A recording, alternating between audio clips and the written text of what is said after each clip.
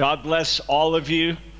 Gud välsign. It's wonderful to be with you today, and hopefully my English will be clear enough for you, but it is an honor to be with all of you, and I know that you are in the thick of an intense spiritual battle. Amen.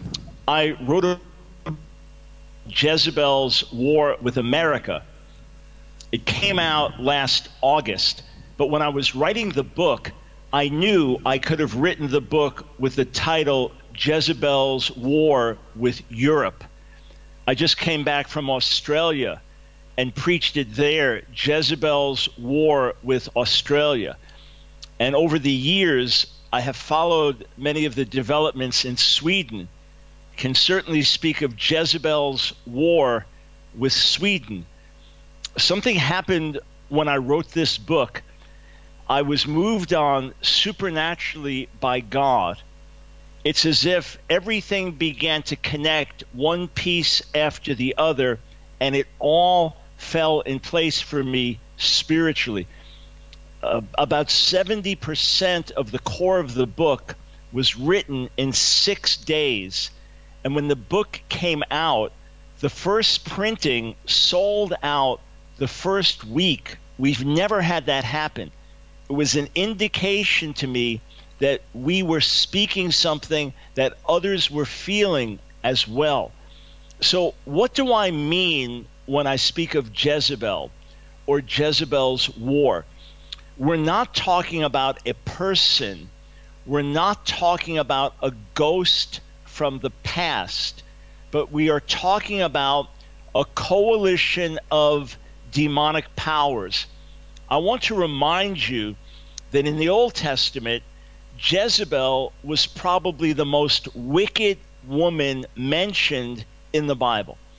She was a pagan princess. Her father was the king of the Sidonians, and she married King Ahab of Israel. She was a fanatical idol worshiper. She was a murderer. She killed the prophets of God. And she was so powerful that she intimidated by fear. Think for a moment.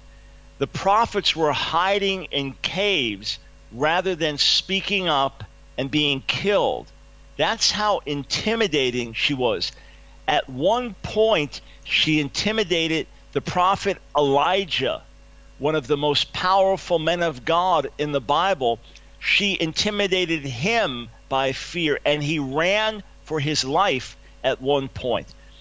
She emasculated her husband Ahab. She took away his manhood and his authority, and she incited him to do evil. It says in 1 Kings 21 that he did evil, but that she incited him. She pushed him to do more. And in 2 Kings chapter 9, she is associated with sexual immorality and with sorcery.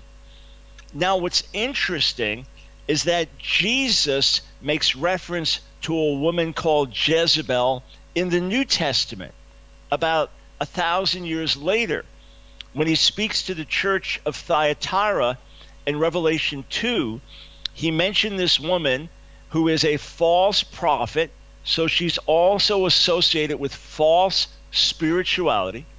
She seduces God's people into sexual immorality, and she teaches God's people to eat food sacrificed to idols. So there again, you have the false spirituality, you have idolatry, you have sexual immorality. And Jesus refers to her as Jezebel. Was that her actual name or the name that he gave her? It's interesting though, same name, same spiritual characteristics. And what became clear to me suddenly in 2018 was that Jezebel was attacking America and Europe and different nations in the world. In other words, the same demonic forces, or perhaps the same demonic principality that empowered Jezebel in the Old Testament, that empowered Jezebel in the New Testament, that these demonic powers were at work in a concerted way. In other words, it wasn't one thing here and one thing here, but rather a coalition of demonic forces working together to destroy. So let me break this down for you and illustrate what I'm talking about. Remember that Paul wrote in Ephesians 6 that we are wrestling with principalities and powers, that is where our battle is. We don't hate people. We are not fighting people. We are fighting demonic powers. We read elsewhere in the New Testament that we are to resist the devil, submit to God, resist the devil. Paul wrote to the Corinthians and said we are not ignorant of Satan's devices. So let's look at these different things in our culture, and in particular in Sweden today. And I will say a little, but because this is your country, you will think of many, many more examples. So first, the spirit of idolatry. G.K. Chesterton said, when a man stops believing in God, he doesn't then believe in nothing, he believes anything. So you have a nation turning away from faith in the God of the Bible, and many will become atheists, but many will now follow other things. For example, in Sweden, more than 20% of the people in your country say they believe in reincarnation. Half believe in mental telepathy, communicating with your thoughts. Nearly 1 in 5 believe in the power of lucky charms.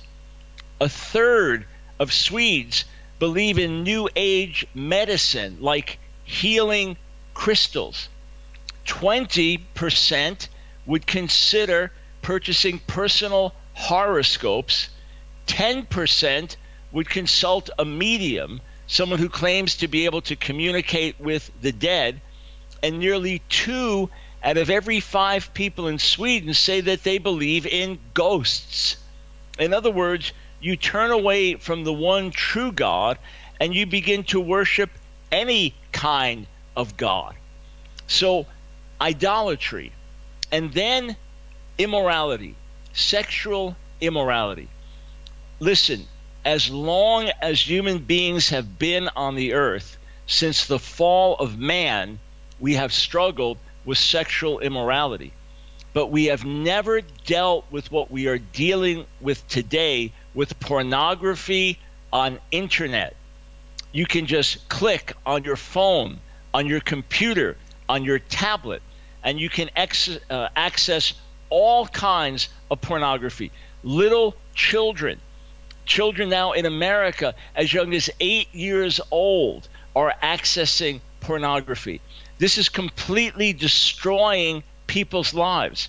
So idolatry, immorality, the plague of immorality through internet pornography, we've never had to deal with. Remember, Jezebel is associated with sexual immorality and seduction in 2 Kings, the 9th chapter.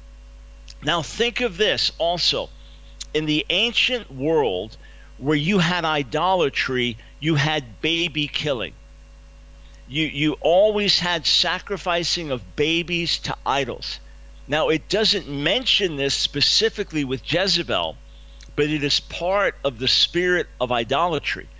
And today we have the rise of the baby killing spirit, where the pro-abortion movement becomes more and more militant, where you just had a case with a Swedish midwife who would not participate in abortion, and she lost her job and lost her legal case. We understand that some women in a terrible crisis with great pain in their heart choose abortion. We're not talking about them. We're talking about those that want to proudly shout their abortion. We're talking about those that want to push for abortion later and later and later in the mother's pregnancy. And even in America, there is a push that if the baby survives abortion, you cannot give it medical care. You must let it die. We have marches in America now where women are literally proudly shouting their abortion. It is the spirit of Jezebel, the baby killing spirit. And then the spirit of radical feminism.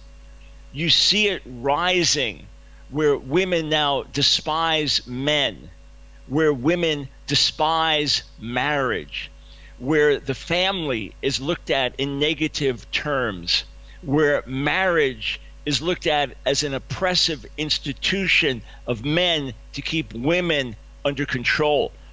We are not talking about a healthy feminism that esteems and honors women and that looks at them as equals in the society.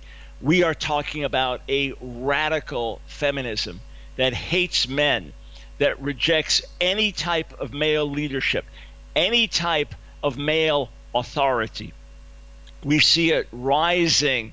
It is part of the spirit of Jezebel. And then also, as we saw happen to King Ahab in the Bible, and it is with this radical feminism that Jezebel emasculates men. Jezebel takes away godly male authority and makes men into idiots, into weaklings, into jerks, and it takes away the real gifting in the lives of women as well and perverts it. Again, we're not talking about a person, we're talking about a demonic spirit, a coalition of demonic powers associated with idolatry, with sexual immorality, with baby killing, with radical feminism, with emasculating of men.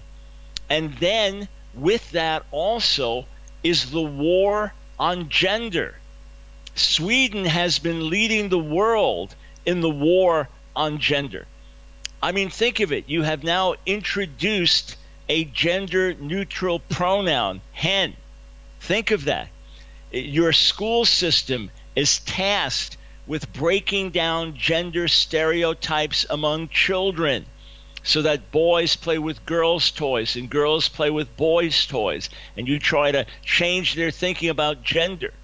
Some of the activists in Sweden have argued that what you need to do is give your children different names. If it's a girl, give the girl a boy's name, a boy, a girl's name. This is part of a larger breaking down of the foundations that God has established. The point I'm making is that these things are not isolated, that the same demonic spirit trying to seduce a nation into pornography is the same demonic spirit behind abortion, is the same demonic spirit behind emasculating men, is the same demonic spirit behind the war on gender, turning men into women and women into men.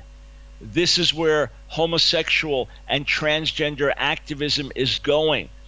Right now, a politician in Finland, a woman there, has risked her career by quoting from the Bible and holding to biblical values. She could lose her position because of this. There is a real attack on freedom of religion and freedom of speech in Scandinavia. I remember being in Norway probably about 20 years ago, maybe slightly over that. And in the city where we were, there was a radical lesbian bishop who was leading the church there. You talk about the spirit of Jezebel. You've seen the identical things in your country. We believe that God uses men and women in wonderful ways. We also recognize what is a perversion of his plan. So you have the celebration of homosexuality, the celebration of the war on gender. And if you speak against it, you will be put into a closet. those who came out of the closet want to put you in the closet. They want to silence you. Make no mistake about it. Just like in the book of Esther, everyone had to bow down to Haman, but Mordecai refused to bow down. And Haman would not be satisfied until Mordecai bowed, and he wanted to destroy Mordecai and all of his people. I tell you, the same thing will happen to you, that the activists will not be satisfied until you bow down to their agenda and until you are silenced. And with that, the spirit of Jezebel also raises up witches and sorcery. It's remarkable now that we have a great rise of witchcraft in America. I understand where I'm speaking right now is a witchcraft stronghold. Connect the dots. This is all part of the same spiritual battle, and it is real. And with this comes the attempt to silence the prophetic voice of the church, to intimidate you, to make you afraid to speak out, to break down your authority and your faith. My brothers and sisters, this is a spiritual battle. I am not one to look at demons and focus on demons and think about demons. I focus on Jesus. I worship the Lord. I'm not worried about the power of Satan. I'm concerned about being right with Almighty God. At the same time, we are equipped to deal with the enemy, and we must recognize his work. And I have come into direct conflict with this demonic stronghold of Jezebel over the years, and it has been some of the worst spiritual battle that I have ever known in my life. I remember when my first book came out in America that focused on the message of repentance with the promise of revival. The very thing you're contending for now with the restoration of the church in Sweden and awakening in the nation. No sooner did I begin to bring that message that I came under severe demonic attack. And immediately I thought to myself, Jezebel is attacking Elijah. No, not that I'm Elijah, not that you are Elijah, but we bring the message of Elijah, the message of repentance and restoration. No sooner did I bring that message that my wife and I came under severe demonic attack. I didn't want to preach. I didn't want to speak. I was dealing with a spirit of fear that I never dealt with before. I had begun preaching in 1973 at the age of 18, so I had been preaching at this point more than 15 years, but suddenly I didn't want to speak. I felt like I had no authority. I had to pray for hours just to get my head clear. My wife was attacked with all types of sicknesses. We were bombarded in our mind with lies that we were going to be destroyed. And it was only through prayer and fasting and a prophetic word that the breakthrough came. A few years after that, I was ministering in India. We were going to a city called Vijayawada. And in that city, there was a giant temple to Kanaka Durga, to a goddess that was worshipped in Andhra Pradesh, in the state of Andhra. This goddess was considered to be the #1 stronghold spiritually of the state. And the brother I work with in India felt that we were to go there and I was to preach right there in that city. And I felt from the Lord, have an Elijah confrontation. Make a public challenge. Who is the real God? Yahweh or Kanaka Durga? Not to call down fire from heaven, but simply to preach the gospel and the authority of the Spirit and to challenge this false god. We were in India for almost a month. This was towards the end of the trip. But as the days went on, I started to feel spiritual oppression come on me. And I realized this is exactly what I felt a few years earlier. This is Jezebel again. I felt that same thing, that fear, that lack of authority, that emasculating in my life. So I asked Brendan in Kanaka Durga about this false god. I said, what does her statue look like? And he said to me, oh, brother, she is a beautiful warrior goddess, and she is holding in many hands she has, and in one of her hands she's holding the head of the giant that she killed. I thought, that sounds like Jezebel.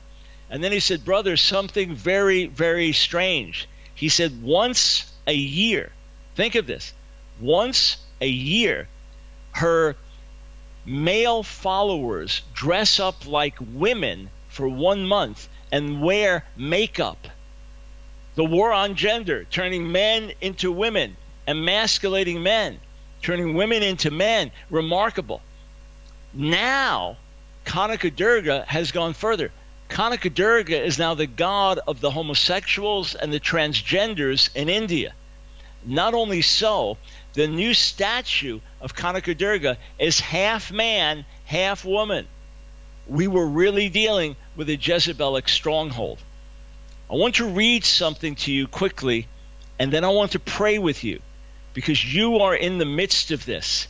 And when you try to speak up, when you try to stand, you will be crushed down. You will be attacked if you are not empowered by the Spirit together. If you do not break this demonic stronghold in prayer and fasting, you will not be able to push through. You will be silenced in so many ways. And you know the push that's been coming against the church in Sweden for several decades now to silence you in so many ways. I received an email from a godly woman.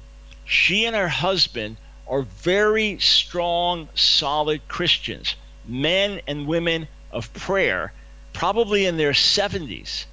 And she wrote this to me. When we were in Washington, D.C. last year, we accidentally got caught up in a demonstration against Justice Kavanaugh. You might be aware of the fact that President Trump has appointed 2 very strong conservative justices to our Supreme Court. And there is the possibility that they could overturn our pro-abortion ruling from 1973, which has resulted in the death of more than 60 million babies. And because these justices have been appointed, there has been massive protest.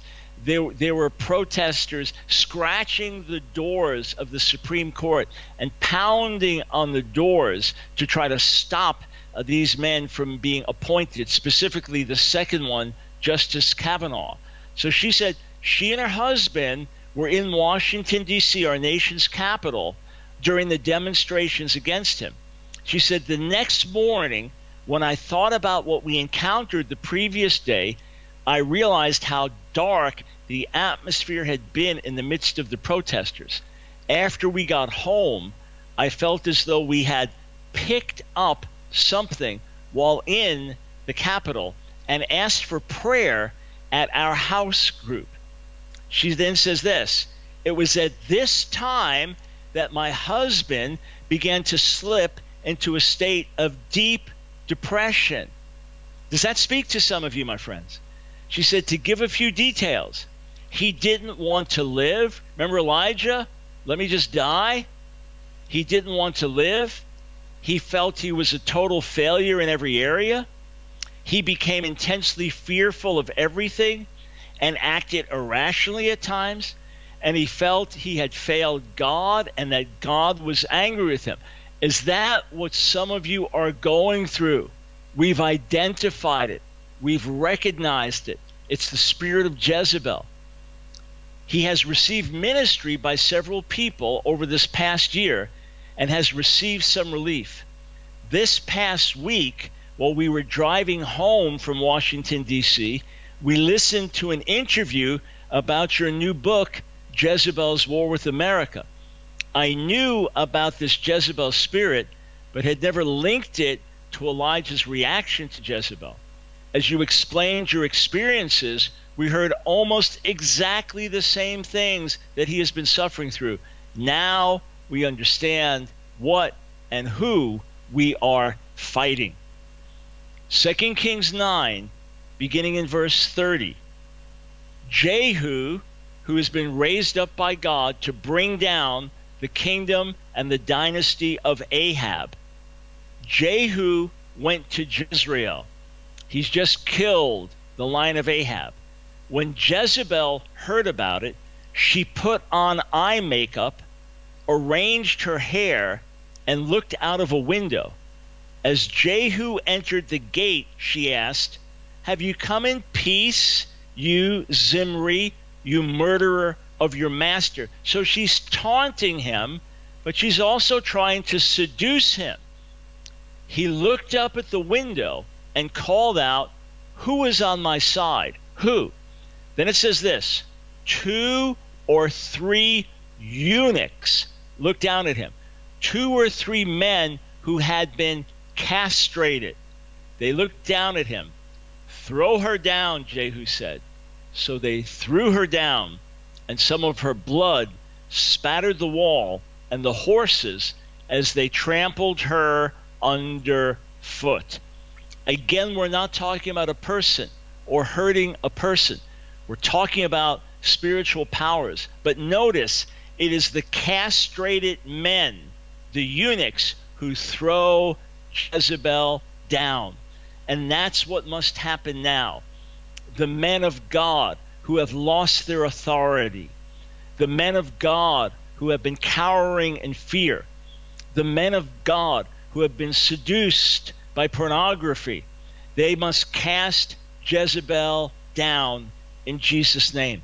They must repent of the uncleanness or compromise in their own life. They must acknowledge the fear and the intimidation. They must cry out to God in Jesus' name, and then together as one, we must cast Jezebel down. The godly women who have been stripped down by Jezebel, you've lost your faith, you've lost your confidence, you've lost that flow of the Spirit. You've been pulled down and you now believe the lies of the enemy. We must break this spirit in Jesus' name. So I honor you, my friends. We are on the front lines together. Although I'm not with you physically, I'm with you in spirit. And I can tell you in Jesus' name that Jezebel has been defeated by the cross, by the blood of Jesus, and by the resurrection of Jesus. He alone is Lord. And Jezebel and every demonic power and Satan himself must bow the knee to Jesus. So I will pray a general prayer and then turn things over to my dear brother Lars, whom I love and honor and esteem. I will pray my prayer, and then I'll be joining with you in faith as you continue before the Lord. Father, in Jesus' name, we submit ourselves to you. We humble ourselves before you. Where we have sinned, where we have walked in ungodly ways, I ask you to wash us clean. Forgive us, Lord. Where we have compromised, where we have sought to save our lives rather than obey you, forgive us, wash us, cleanse us. This day we break the power of Jezebel. This day, in Jesus' name, we break the spirit of fear and intimidation and oppression and depression and emasculizing. We break these things in the name of Jesus and speak freedom and liberty and hope and deliverance. May the Church of Sweden rise up and cast Isebel down. And may you have mercy, Lord, on this great nation with a great calling in you. Grant repentance, Father. May the people of the country realize they have cast off the ways of life and chosen the way of death. Bring Sweden to its knees. Bring revival in Jesus' name. Amen. God bless you. Thank you so much. Hallelujah. Hallelujah. Halleluja. Vänner, Ska vi välja att ta en strid mot de här andemakterna? Amen, amen, amen. Halleluja. Fader i himmelen, vi kan se att det här har invaderat våra länder och specifikt vårt land Sverige här.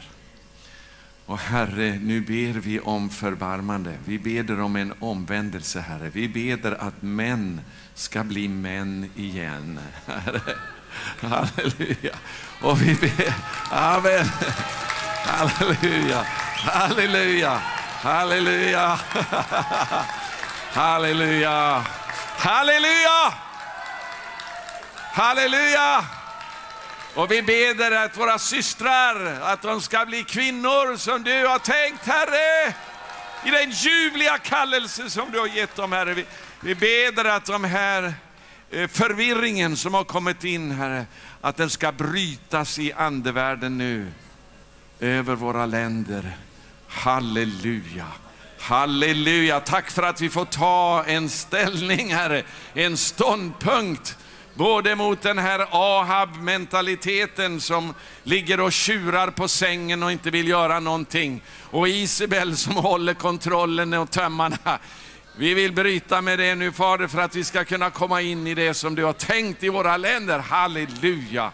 Prisat vare Herrens underbara namn. Tack för din underbara skapelseordning som vi bejakar.